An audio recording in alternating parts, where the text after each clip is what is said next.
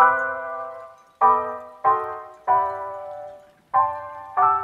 I want to talk about the way in which I find compositions where perhaps I'm a little uninspired or I'm struggling for all kinds of reasons. And I've come to one of the places that I sometimes, I mean, this sounds ridiculous, but I get uninspired photography wise at places like this. Or perhaps I'll be more specific. This place, this particular place.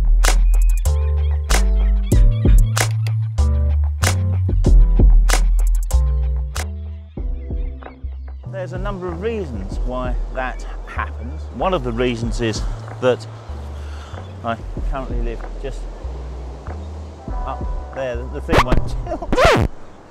Tilt, you bugger. It's not tilting, but up the cliff I live, so it's on my doorstep. If we're brisk, this is a 5-minute walk to get down here. So one of the problems that I face, and I'm sure a lot of people face, is that the closer something is to you, no matter how gorgeous and beautiful it might be as a subject or a place to be, it doesn't mean to say you actually go to it that often. One of the issues of coming to a big open space like this, where there's just vast nothingness, is finding a composition.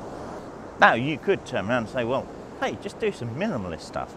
Well, yeah, okay, as I stand here today, I'm lucky I could potentially do something. We've got a couple of fishermen there, and against the skyline of pretty much, yeah, just a solid blue, I'm sure I could get some minimalist shots of them, and I might even try that in a while.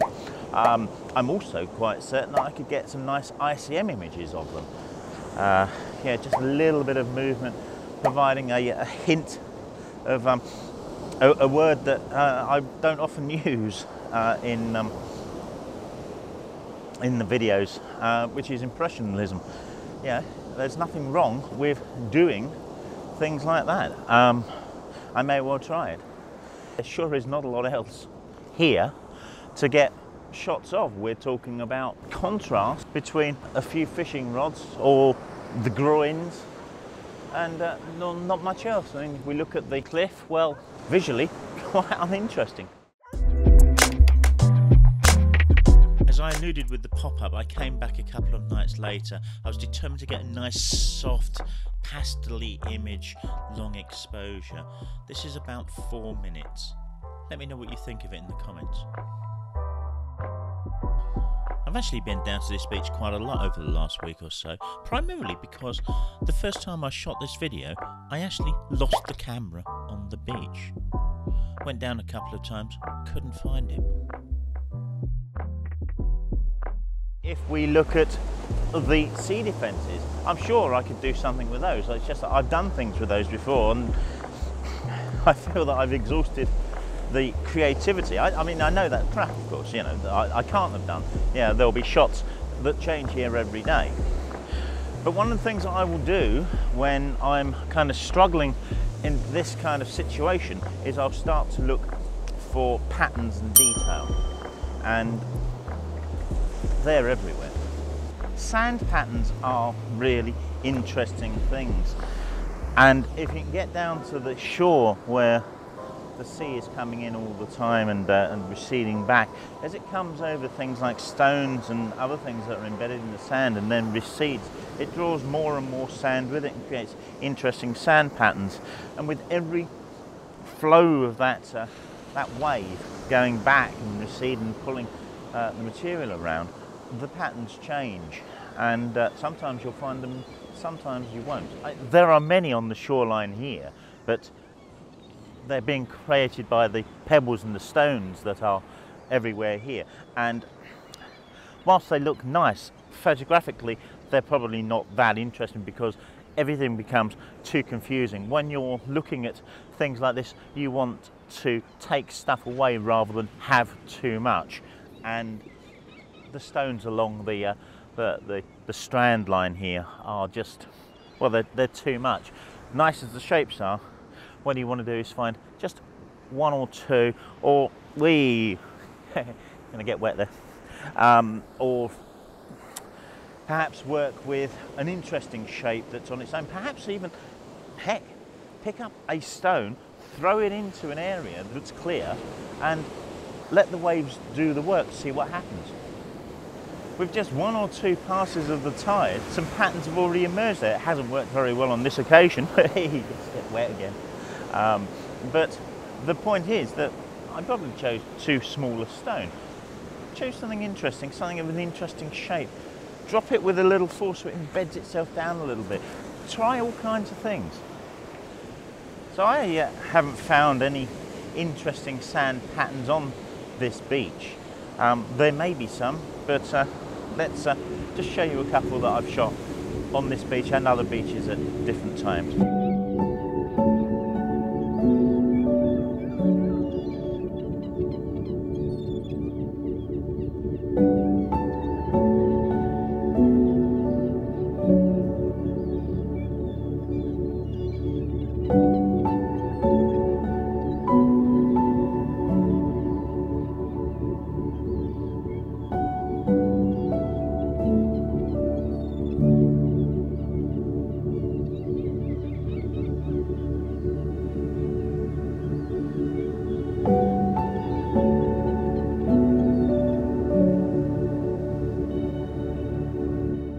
One of the places that you can find shapes is in these little pools that exist as the tide disappears. And they're not, obviously they're not always here. You know, the sand shifts and everything. A couple of nights ago when I was here recording the first version of this, take 1 if you like, this pool here had got quite deep and had revealed quite a sharp, nice edge to it. And yeah, that was excellent. But today it's very different. It's just, well, more of a puddle really, but it's still got some interest in it. And I think I'm going to try a shot. I've got the camera out, I have the long lens on, and I think there's something in here. The difficulty of course is the sun, the fact I'm shooting the bottom of the pool, so there's an inch or so of water on top, which is creating reflection, so it's reducing my ability to get position because I've got to go through those reflections. Yes, I can use a polarizer, and I may use a polarizer, but only if I have to. So I've got a nice shot just here. There's a rock down in the bottom. It's looking nice. It's got a pebble next to it. It's quite nicely embedded, and the way in which the water has poured different colours of sand around is very nice. I've got to be very careful about how far I get over it because I'm pulling my shadow into the bottom edge of the frame. I'd rather have a direct, straight down shot, but I don't think it's that important. So duck back a little bit, look down onto it, makes a difference. Another one here, not quite so clear, but again, very nice.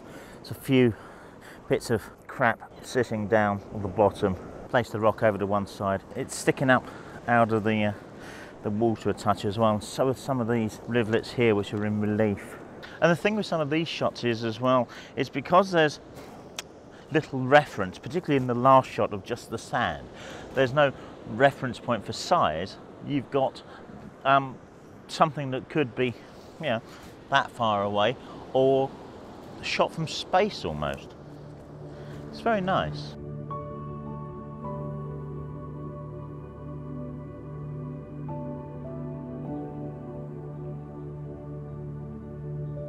A constant source of great detail shots are the sea defences, particularly groins and such. And I often ignore these. I don't quite know why. Again, I think it's apathy. I think I can come and shoot them any time, so why should I shoot them now? Quite true, last night, I came down here last night looking for said lost camera and walked over these particular groins maybe once or twice and probably 4 times in the last couple of days, and I've ignored them totally. And part of the reason for that is focusing on something else, but also that light plays a big part of this. And when I've been here before, it's either been incredibly flat or it's been at the evening where the light's coming from this direction rather than from here. And Now that these have been exposed for quite some time and have begun to dry out a little bit from the high tide, because it really does come this far up regularly, they're looking rather interesting, and there's a shot there. So very much the question is, which one do you shoot? How do you shoot it? Are these better here because they're more covered in sea green, if you like, or are they better over there when they're less covered in sea green? Also, because the light's coming from behind me, I've got to be careful of not getting my shadow in it. One of the other things we need to be very mindful of when shooting anything like this is the composition. Not obviously, I mean, it's just probably a stupid thing to say. What I'm trying to get at is, how do we find that composition? Because all too often I work with the, I've got some sand on that. I work with the screen, which is both helpful and a problem.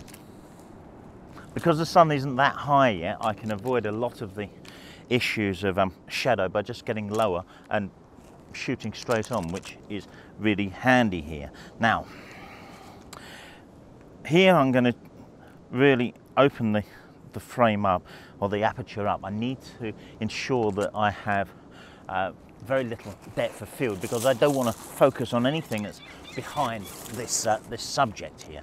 And I'm going to shoot just this one here that has the rock wedged between it, and I'm going to get it in the context of having some space either side of it and beyond it. I'm going to be at f5.6, and there's someone walking towards me, so I'm not going to shoot it yet. I need to come back just that little bit more, I think, because I want to get the bottom of this groin in shot as well, because there's a bolt there and there's a couple of holes and the like, and I like it. There, that's quite a nice little shot. Let's give that a view on screen.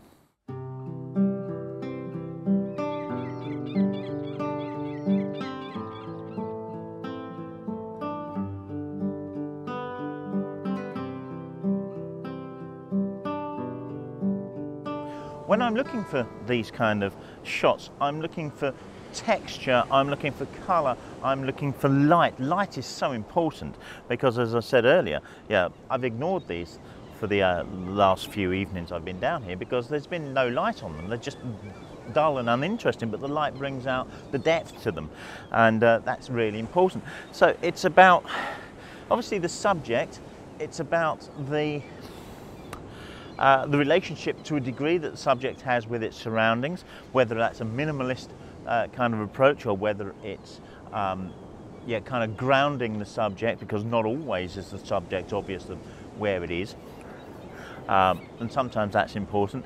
It's the juxtaposition of different materials, different textures, different colours, all kinds of things. But by and large, the one thing I will be doing with them is getting relatively close and just focusing just on the detail of a particular area.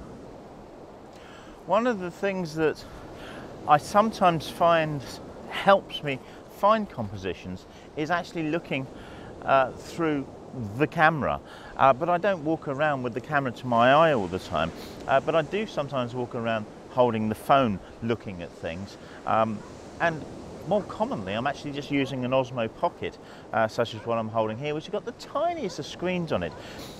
And what that allows you to do is instantly kind of just focus on a small thing. It's perhaps hard to explain. When we look through our viewfinders rather than using the LCD screens, we completely remove our peripheral vision. Therefore, we're focusing on just one thing, and it's something I would advise people to do more than using the screens. I'm not a great exponent of this myself because as I'm getting older, my ability to get up and down and such is reducing, and I do like to shoot from the hip very much, or even lower on photography, so I'll tend to use the screen rather than duck down and kneel to frame it. It's just easier on my aging body, despite my spring chicken appearances. If you've ever seen a photographer kind of get their hands together and create a frame to look through it, there's a reason for it. They're not just being poncy and artsy. There's a particular reason, and the reason is quite simple. It allows you to restrict your peripheral vision. It gives you a frame to look through, and that's really important. We see this happen a lot with small screens these days, like phones and such. And there's if we got the camera on and we're just moving around and such, and often it's in mundane spaces. Perhaps you've turned the camera on and you're pointing it down at your feet or something. You think, oh, that's interesting. Because it's not a perspective you often see with a frame around, and it makes a heck of a difference to your perception of whether it's interesting or not. Yeah, just looking down at your feet isn't, well, you see them every day, they're feet, you know. There's nothing interesting about it. But if you put a black box around that black frame, all of a sudden that perception can change. Or is that just me? Another thing that looking at an image on a tiny screen does, it takes all of the detail out of it and really just reduces everything, compresses it down to almost graphic forms, so to speak. So what I'm trying to say is, I suppose, that an image can look so much better on a tiny screen than it does on a big screen, particularly if there's high contrast areas of shape and such, because that's pretty much all you see.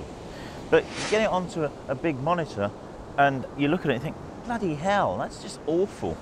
Beware of seeing something on a tiny screen, whether it's the LCD of the camera, whether it's your phone, anything like that. Be aware that when you're blowing up to more kind of conventional size on a 15-inch laptop or tablet or something, that as you get more detail in the shot, it can look, well, bloody awful. So don't always trust these screens, but don't distrust them either, because it might work incredibly well. But have it in mind that just because it looks great at 1.5 inches by 2 inches, doesn't mean to say it's going to look great on 9 inches on bigger. You do, of course, need to have keen eyes. Not everybody will see these things, but it's knowing the kind of things to look for. It's constantly say it's about color contrast or just highlight and shadow contrast. It's about juxtaposition. It's about all kinds of things. And there are compositions literally everywhere. I mean, from where we are currently, 360 camera here, just do a complete loop of where this is, and there's shots literally everywhere. But one that I really like is here. It's really simple.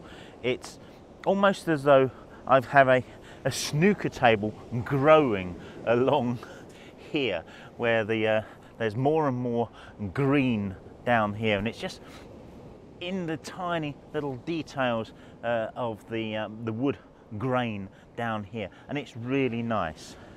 So get a shot of that, and I'm going to do this handheld because it's not worth setting the tripod up for this. I've got more than enough light, and I'm really just getting tight in on this, and it's a case of how much detail do I want? Do I want it right at the beginning? Let's shoot one there, maybe shoot one a little further back. Really very nice. But of course it's not just these things. We've got the detail and the color contrast around the bolts here. These are very nice too, and it's there's shots everywhere here.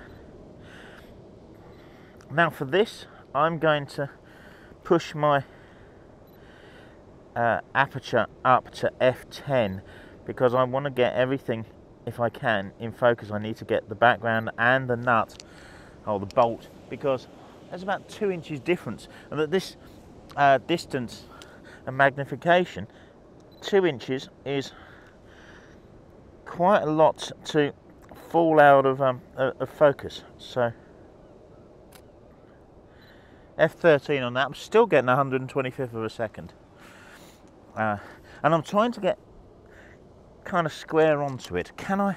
What does it look like if I don't? You see, I'm using the screen. It's the wrong thing to do, especially in this light because it's so bright. I can barely see the screen, so I'm squinting to see the screen. I don't see the imperfections in the shot, and then I create crap. Use the viewfinder, particularly when the light is like this.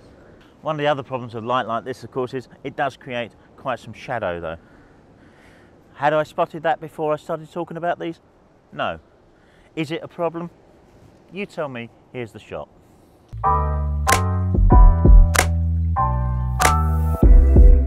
And this is a different bolt on a different day without the shadow.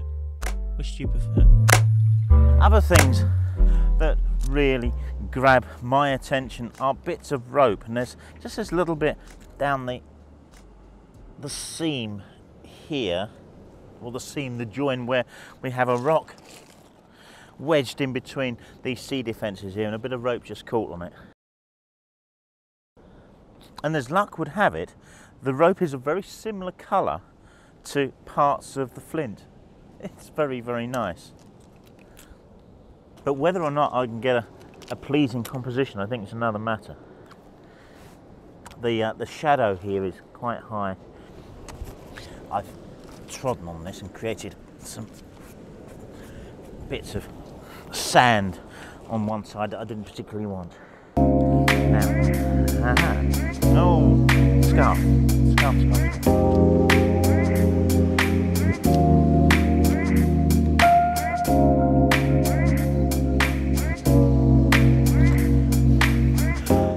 It's one of those I like it to look at. I don't know that I've got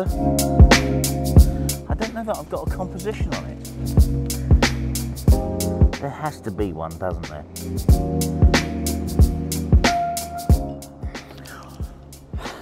I'm not sure whether this is it, but one of the things that's highlighting here is that I'm coming in at an angle. There's a lot of depth on this, and I'm very close, so I may need to focus stack this, which would really necessitate me putting this on a tripod.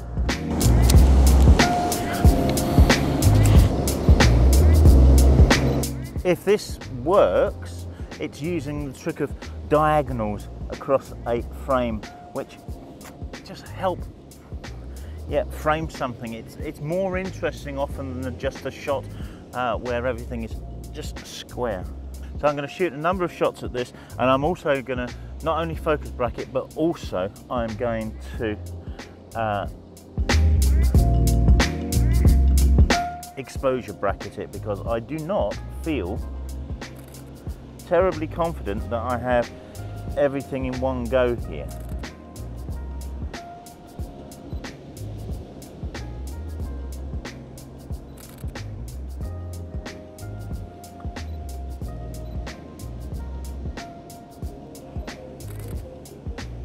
There should be enough in that to create a nice image. I do hope so anyway. I'll have gone to a lot of trouble producing this piece of video only to produce crap to show you, and at the end say, don't do that. Let me know what you think.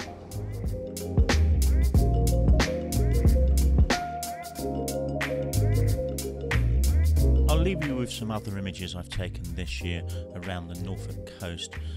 It just demonstrates that if you stop looking at the entirety of the scene and just focus on a couple of things, then you can get some amazing images.